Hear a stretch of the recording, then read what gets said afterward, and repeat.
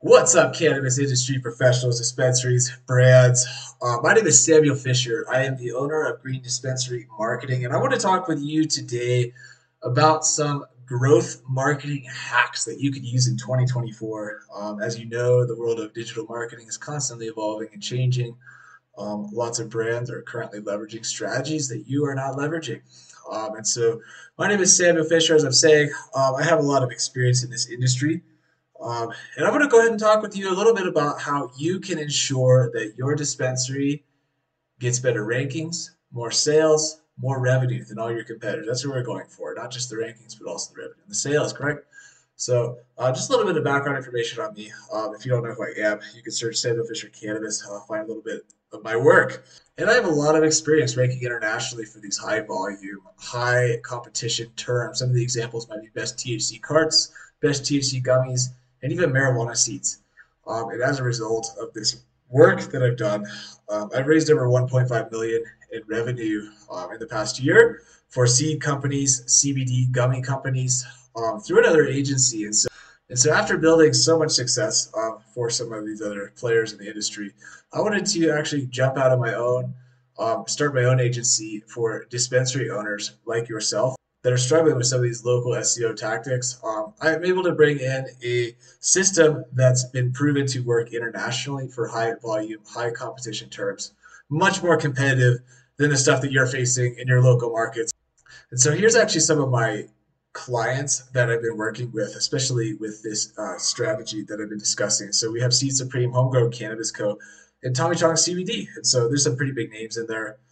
With these guys, I've been doing a lot of parasite SEO. And I've also been working with a dispensary in Colorado Springs called Fountain Organics. We're just getting started with them. We're just now starting to get some results. However, that's a little bit of background about me and my clients. Here's some of the results that I've actually done. And so, using this parasite SEO strategy, one of the main sites I've been working on is a site called sacb.com. As you can see right here, when I'm starting early 2023, you can see a noticeable rise in traffic as throughout the year. And so, one of the things I'm proud to say is that we actually had the number one article on sacb.com for most of the year. And that's the one that ranked for marijuana seeds. So here's actually just a little revenue report just to kind of give you some social proofs. This is from one article that we posted on SACB. And so as you can see here, there's $80,000. A lot of that was going to Seed Supreme, this Green Affiliates Homegrown Cannabis Co. And here's some article tags, some social proofs just to show that I am who I say I am. If you were to go, as I'm saying, if you just go search Samuel Fisher Cannabis, you'll find my work. However, here's some article tags: Samuel Fisher SACB, Mercury News, Santa Cruz Sentinel, Southern Maryland Chronicle, and so on. And so here's actually some of the rankings. So if you see a red dot right here, at the time that I took these screenshots, these were ranked for these keywords. And so what that means for you is that we have a system in place that can ensure that you are able to dominate your local search results. And it's just using some basic SEO stuff that I've learned through my work in other agencies and also through this one now where I'm specializing in dispensaries, just like yourself. And so let's go ahead and jump right into it. We got 10 dispensary marketing hacks. I will make a separate video for each one of these. So if you want a little bit more information that isn't just me running through it rapid fire, definitely check those out. But let's go ahead and get right into it. And so number one, if you want to have a dispensary that is optimized for growth in 2024, you need an optimized dispensary website. And so one of the things that you should be going for would be the visitor conversion rate, making sure that you have legitimate, authentic photos of you in your store, making sure that you have clear call to actions um, in any relevant part of your website, making sure that the page speed is less than 3 seconds, making sure that you're able to load the site in less than 3 seconds. And so all of these things are part of an optimized dispensary website, specifically for a conversion rate. And so if you're having issues like your site's taking 10 seconds to load, it's going to have an impact on your sales. That's I want to talk about parasite SEO later on. However, I wanted to mention that that is something right off the bat that I would recommend if you are a cannabis brand, if you're a cannabis dispensary, maybe you have your own exclusive products, exclusivity agreements with brands. specifically for CBD, Delta, um, things that are legal internationally, and specifically nationally. You can make a separate store and even run ads in that separate store. And so those are just a couple things that you should be noticing right off the bat and potentially jumping on as a marketing option. So that's number one. Number two, you need to make sure that your page is filling in content gaps with optimized content. So more than likely, if you're a dispensary, let's say you have a dispensary in Denver, then it probably means that you're also serving areas like Lakewood, Federal Heights, um, Lodo. I think Federal Heights is an area. I'm actually from Denver. It's embarrassing to say that I don't know that for sure. Lower downtown area. And so what you would want to do is you want to actually have pages for each of these separate service areas. And so it'd be dispensary and Lodo, for example. And then you have an informational page which describes what to look for in a dispensary in Lodo. Maybe even also linking some of the best dispensaries in Lodo, including some of your competitors. Also putting yourself at number one. You're going to need that. You're going to need to make sure that it's optimized to a semantic or a keyword density standard. And then you're also going to want to make sure that you're getting backlinks on that page. That's something that we'll discuss a little bit later. However, this is number two. You're going to want to make sure that you are filling in those content gaps. It's more than likely the reason that you're not getting the rankings that you want is because you're not doing the content that you need to be doing. That's number two. Number three, you need a safe paid traffic system.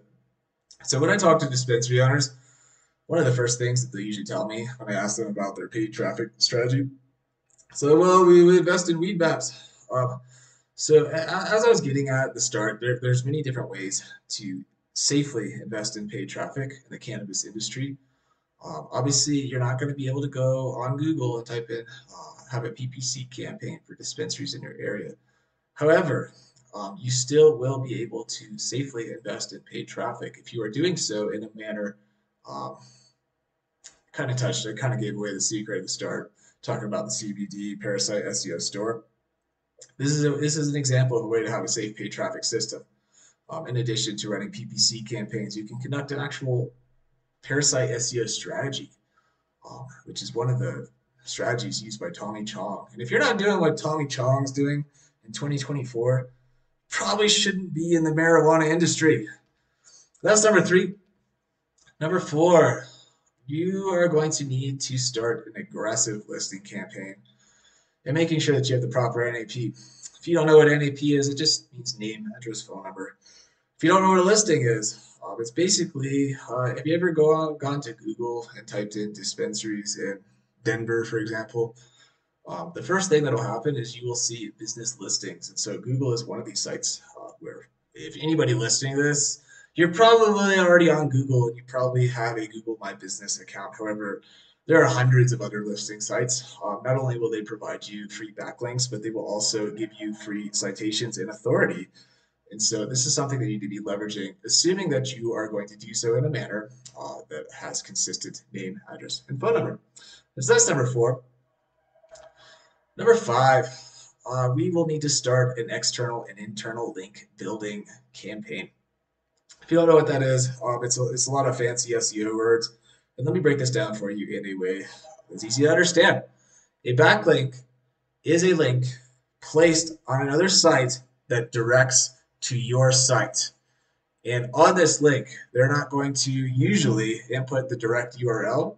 They will have something called anchor text. And so imagine this link right here, where say you want a free dispensary audit, talk to me directly. I would highly recommend you go to this link. However, imagine that this just said dispensary marketing and you were to click to it and it would go to this URL. That's what you would call an anchor text. And so this is a very important part of successful backlink building, is to make sure that the anchor text is optimized for keywords that you want to rank for. Along that line, internal link building is something that I would imagine just about anybody listening to this has problems with.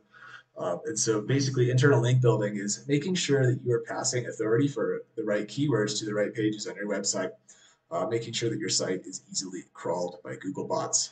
It's a lot of technical stuff.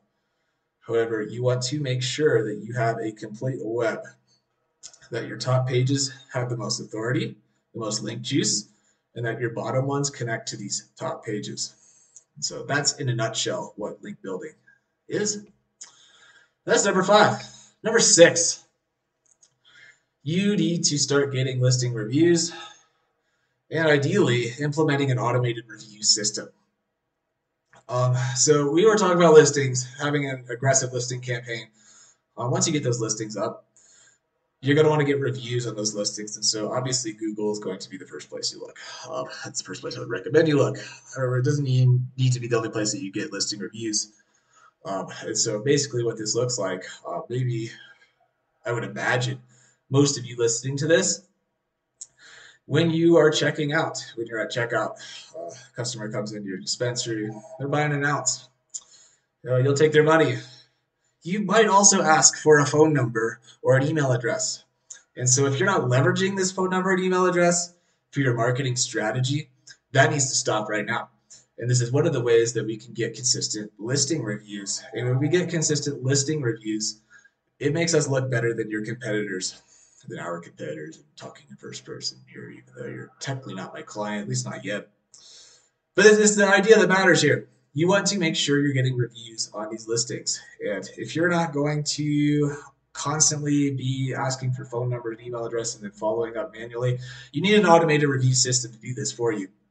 And so it's very easy to do, especially when you work with a digital marketing agency like Green Dispensary Marketing. And you can go down here and get a free audit.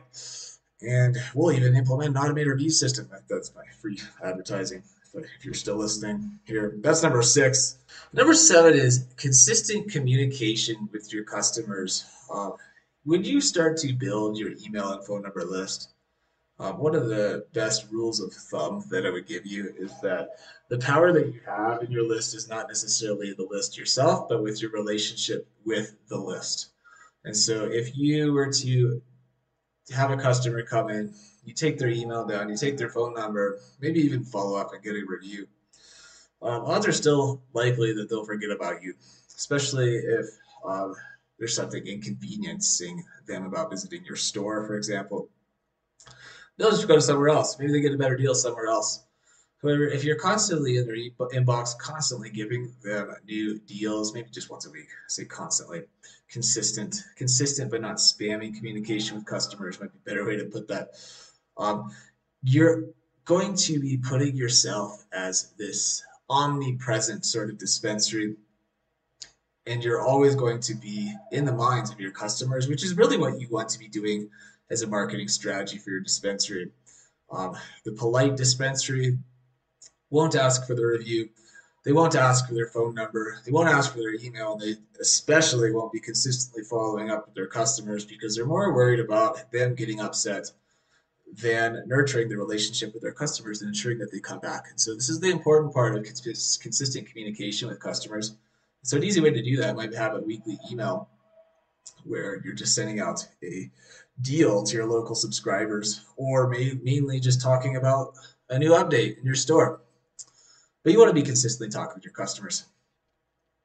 Number eight, we kind of touched upon this, but we want to get an automated email and SMS system in place.